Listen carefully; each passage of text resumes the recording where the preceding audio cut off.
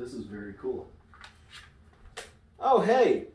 So we got this really cool VeeR setup where we're using pulleys. So instead of tripping over this cable all over the place, now it's nice up in the air and we can actually, use it effectively. We still have to watch out for turning and so forth, but this is a great system. So here's what we're going to do. We're going to show you how we did it, how we put it into the studs, the joists, and put this three-way pulley system together. And stay tuned, and we're going to show you how we did it.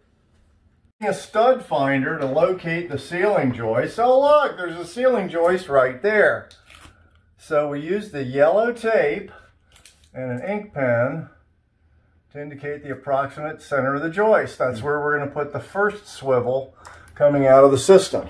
Yep, and note that we used frog tape. Yep. Frog tape, good. Correct, because on a blue 3M painter's tape, you'll never see the ink mark indication because it's dark blue. That's weird. Why would you say that, Mark? Because I do this a lot professionally, and for my friend Ari when we're hanging out and doing VR fun. And I'm also the person who had the crappy blue tape. Well, I used to do that too. Your joists are 4 feet apart, 2 feet apart. So we're gonna have to work with that. All right, there we go. About like that. Okay.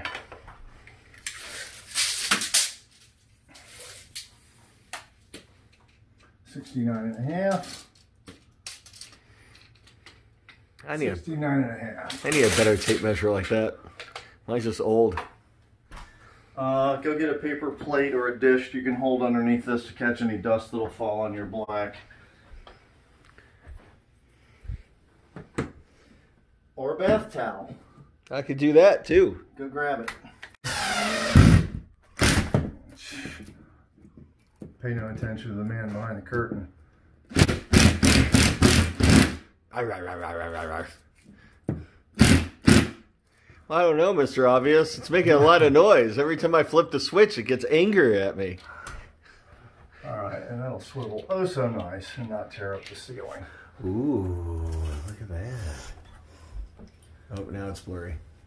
There we go. Nice. Ooh. Getting there. All right, that was 69.5.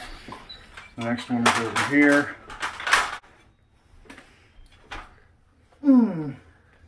Now you'll note, before we did any of the work, we marked out effectively where we're going to put things. Always important to do that side of the stuff.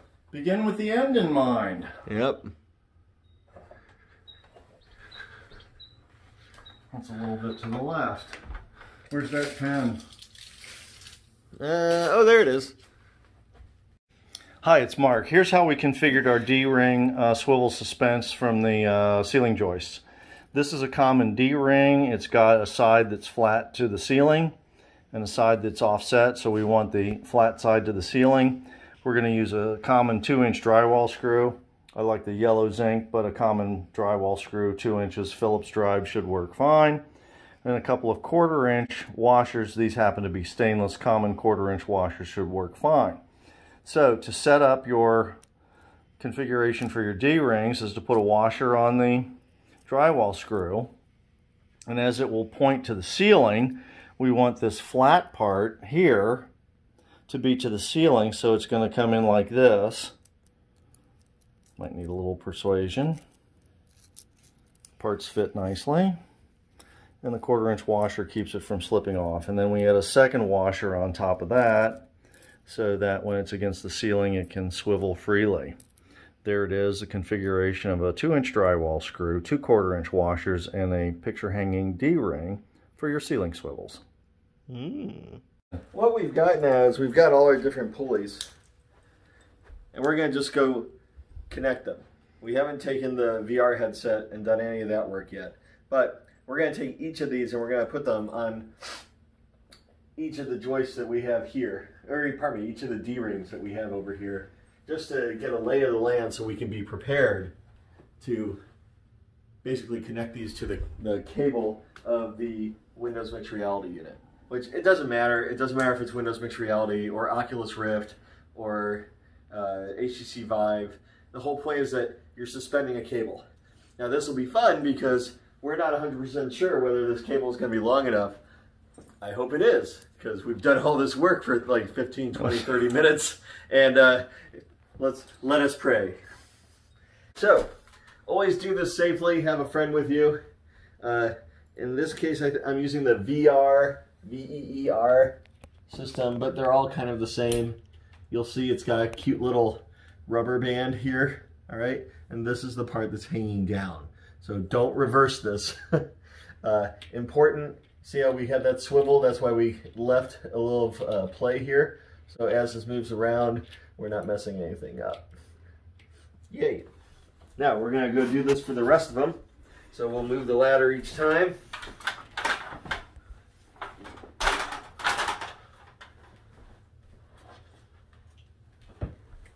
And very easy rinse repeat kind of motion.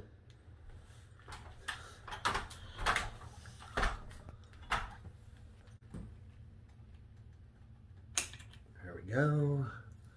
There's that other one.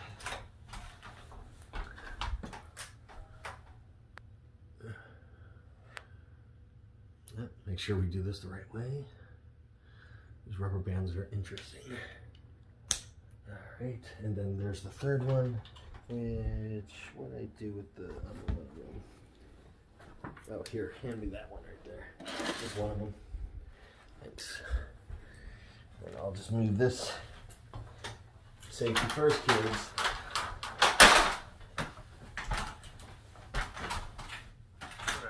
Okay. Gotta see right there. And there. All right. See? Nice and springy, nice and stable, and we're done with this part. Now, the goal of this is we're going to have a third one in the middle here. And we're going to go get a ring, basically what a key ring is, and bring this all together and have another joist or another pulley that goes down. And I'm trying to remember the name of the guy. I think his name was Thrill. Thrill, yeah. Thrill was mentioning this idea of having this kind of triforce of power here for less stress and better movement, and it seems like the right way to do it. So we're going to try that, and you'll see it in the finished product, assuming our cable's long enough. So this is the ring that I'm talking about. I just basically, I didn't have one ready, you know, like that I bought at the store, but you could go get one. I just basically took it right off my car keys.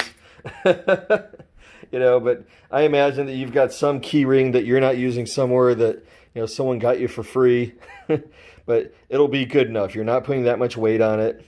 And really, it's just going to be a central point. So you'll see that in a moment. Okay, so the way we need to do this, in order to prevent a lot of mechanical sound of these hitting that key ring that we're talking about, or O-ring, we're going to use these rubber bands, which they should give plenty of play, and they look like they're strong enough that they shouldn't cause much trouble. So the way we do this is, and we're going to do the same thing for all three of these, we're not going to record all that. We loop this through, and then, or pardon me, we're going to loop it through, and then over, which will complete it. Okay, see? Nice and tight. And then we're going to put that, if I can get this, into this clip, assuming I don't break it. Come on, work with me, buddy. There we go.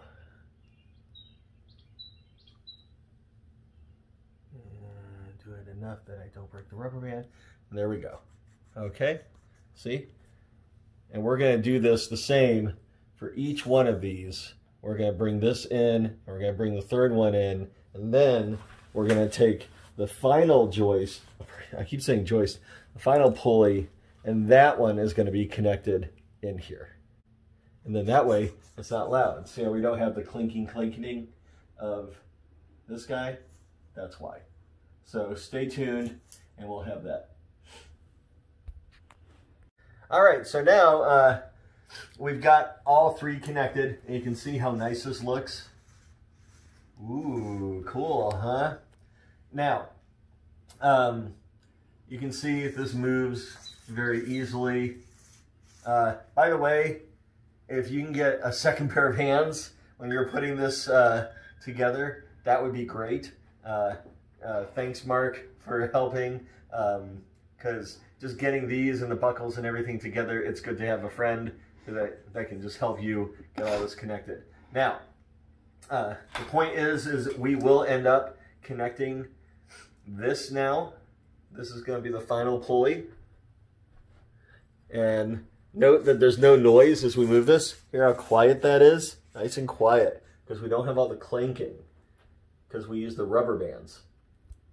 Now, we're going to go and put this guy in, okay? Hear how quiet that is as we move it. And now we have a nice, we can move around. Very nice. Okay, so the next step is going to be get the cable connected. So before we do this, I just want to show you what things look like before we're connecting everything. So you can kind of see everything's all configured. You can see how we've got it set up with the rubber band and the clips.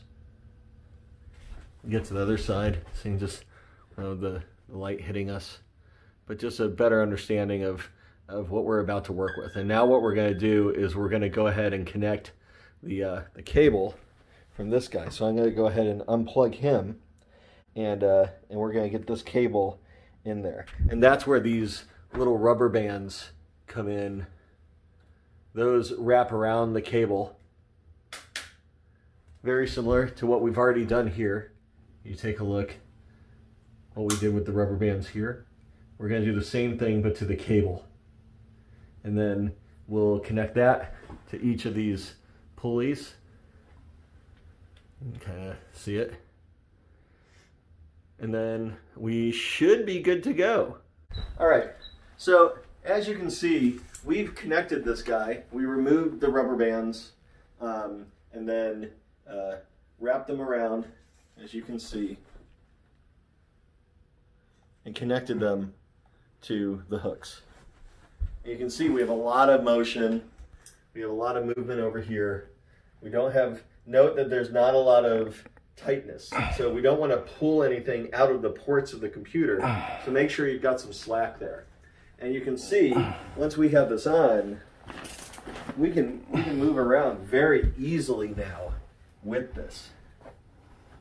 And there's really very little pull. So we'll probably end up giving ourselves a little bit more play, but it's not going to come off the head, which is very cool. So a lot more freedom of movement that we didn't have before, and you're not tripping over a cable. Now there's some software out there, it's called what's called Turn Signal. It's free, that you can get on Steam, and it'll actually track how many times you're spinning so that you don't fray your cable. So this is a known issue on a number of VR headsets.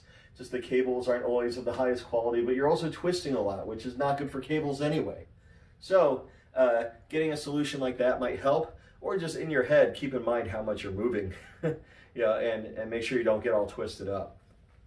So in a moment, we'll wrap this up, and you'll get to see what this looks like when we're actually playing it. All right, so you can kind of see we've got the whole setup here. It's all ready to go. It's tracking really well. Mark made this really cool, you can kind of see it, hook, and you just put it on and make sure this is tight. And now I can move around.